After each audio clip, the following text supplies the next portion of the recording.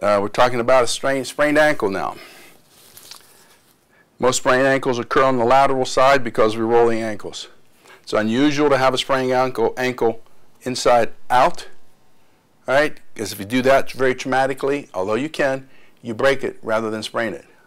Most sprains occur this way, or the fifth metatarsal drops, or there's plantar fasciitis where a bone drops in your foot and irritates the plantar fascia area.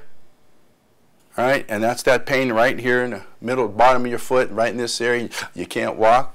You could sprain a toe, called turf toe. So with this technology, you can treat all of these. Strap the unit on. Again, same as the wrist. Strap it on the ankle.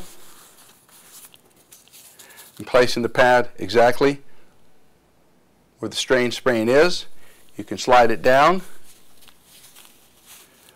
Depends on the part of the ankle that's involved.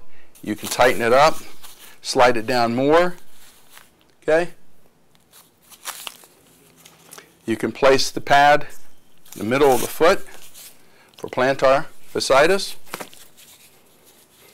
And again, use microcurrent, in my opinion, on the plantar fasciitis.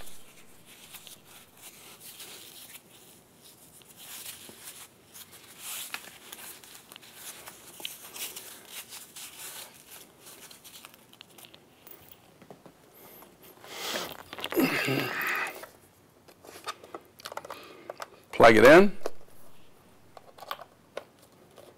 turn it down, the dot knobs, turn it on, hit the vibration, it's working. The feet, I turn the light up 100%, which is the red light and the infrared. Then go to microcurrent and turn it on. You might or may not feel anything, Kelsey. Tell me if you do. You might feel a little stinging. Okay.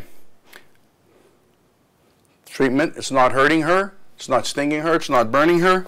I'm going to go see another patient. Would you please hold this? Now, if anything starts hurting you or burning you or stinging, immediately hit this button right here, okay? Okay. Give me your finger, this button right here, okay? Got it. Thank you. I'll walk away. This turns off in 12 minutes. Treatment is complete. Or I'm here and I say, Kelsey, can I move it around? There, that's a little bit better. Yes, she says, thank you. Okay, we're done treating that area.